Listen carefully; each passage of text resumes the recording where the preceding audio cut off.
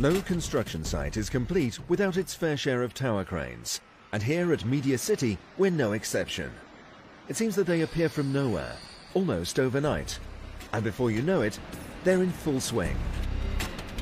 But it's not quite that easy, as this film will show. The team at Media City are about to erect TC10, a saddle jib tower crane, and we're going to follow its progress through to completion. First, the project manager, with the assistance of the health and safety support team, have to consider a few things. What type of crane? Where's it to be situated? How high? What length does the jib need to be? What sort of base?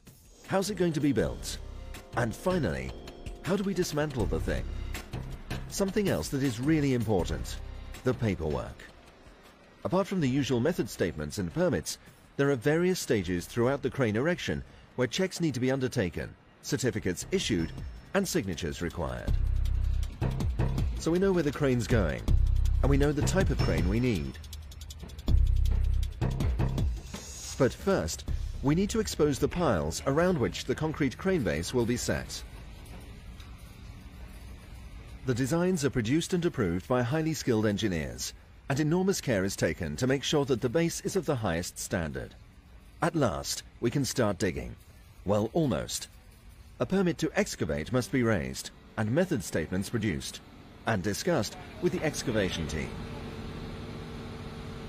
The site is cleared, and an exclusion zone created. And although underground utility checks were carried out previously, the area is scanned with a CAT detector prior to excavation.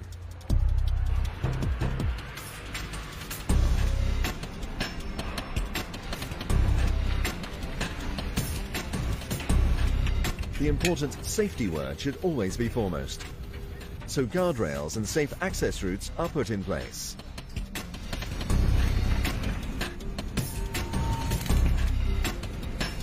Piles down to the correct height, blinding concrete is poured to give us a clean surface where we can build our steel cage.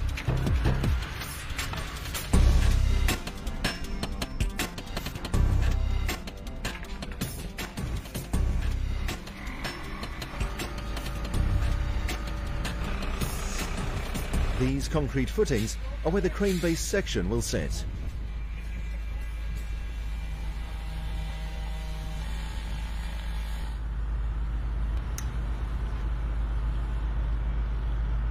The cage needs to be checked and signed off. And then preformed walls complete the structure.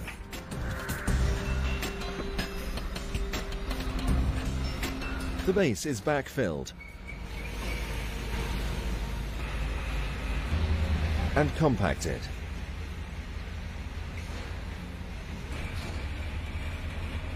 The first section of the crane, which has been positioned nearby, is lifted onto the footings.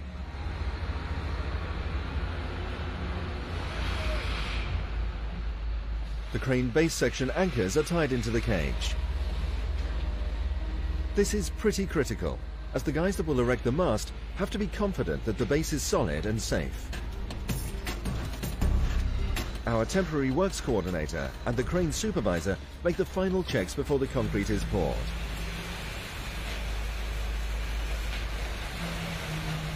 Cube samples are sent to the labs, where tests will be carried out on the concrete and reports sent to the temporary works engineer, so he knows when it's safe to proceed to the next stage. All paperwork completed, base construction thoroughly checked, the project is handed on to the erection contractor, in this case HTC. The base has hardened off and the mast can now be built. After the lifting operations manager completes his pre-erection audit, raises a permit to erect, and checks that the foundation approval certificate has been issued by the temporary works engineer. The erection team must not continue without the certificate of approval. We have to extend the original exclusion zone now that the crane is to be erected. The zone has to take into account the eventual height of the mast and the length of the jib. This is all laid out in the method statement. We've allocated an area for the mobile crane, tested the ground, and checked insurance documents. This crane is pretty high. It's not going to be freestanding. We're going to tie it into the core for stability. The ties will be fitted to steel brackets, which will have to be fixed into the core at the required height. Wooden formers that mark the location of the brackets are removed. The steel brackets will have to be checked and approved by the temporary works engineer. The crane sections are delivered and inspected by the erection crew. Careful attention is paid to the pins and retaining clips. Mobile cranes, like all other types of crane, operate under strict guidelines. If the wind is too strong, work stops.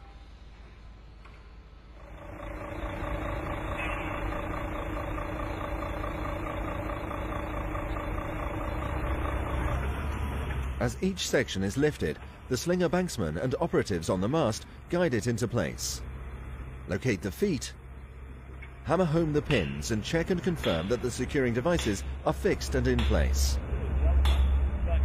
The erection team, although they may have a head for heights, make sure that harnesses and safety equipment is worn at all times. Now the mast has reached the height where it is going to be tied into the core. We fixed the yellow tie collar to the section when it was on the ground, and now we can lift it into its position on the mast. Tie legs are assembled to their approximate lengths and prepared for lifting. Before the ties can be fitted, the brackets on the core have been inspected and approved by the temporary works engineer.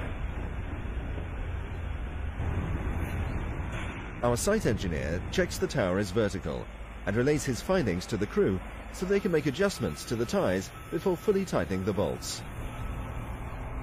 Now that the tower is tied into the core, we can finish building the mast up to its final height. The A-frame and slew ring are lifted into place and secured with high tensile pins and retaining clips. Followed by the cab. The counter jib is next, being raised off the ground and checked for balance before being lifted to the top of the mast. A tagline controls the jib on the way up until it's placed into its catchment hooks and secured, and the bracing bars attached. The main jib is assembled in the exclusion zone. Trolley ropes and safety rails are fitted, and, like the counter jib, it's raised off the ground and checked for balance. The tower crane is slewed round, ready to fit the main jib, which is lifted and secured. Bracing bars are connected to the top of the A-frame, then the jib lowered to its final horizontal position. All retaining bolts, pins and tie bar connections are carefully checked. Counterweights are lifted into place. The hook block and rope are made ready, then hoisted up to the jib where the fitter will complete the process and set limits ready for weight tests. Before testing, the supervisor will carry out an inspection, including all connections, ballast, ropes and anchorage points. The crane's built. A bit more paperwork needs to be produced. The erector's inspection and handover certificates are issued, and the lifting operations manager completes his post-erection audit. Before we can commission the crane into use, there is a little more work to do. An overload test is carried out, so the crane can be certified. An independent engineer completes a report of thorough examination, and the management audit is finalized. Routine checks will be carried out until the crane has finished its work and is finally decommissioned. So there we are. A great deal of work and preparation goes into the erection of the tower crane. They don't just appear by magic. And although exclusion zones may seem to be a real nuisance, they are there for a reason. Not to make everyone's life difficult, but to keep everyone safe and out of harm's way. TC10 is now fully operating as one of many tower cranes on the Media City site.